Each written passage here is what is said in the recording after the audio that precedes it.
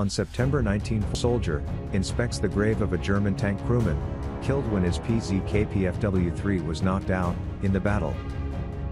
On August 1, 1944, a Sherman of the 2nd French Armored Division unloads from LST 517 onto Utah Beach. On October 1944, German and Hungarian soldiers on a King Tiger, Budapest. Only one Tiger II unit was stationed in the city leading up to the siege. On August 1943, a Tiger I heavy tank of the 502nd Heavy Panzer Battalion near Lake Ladoga.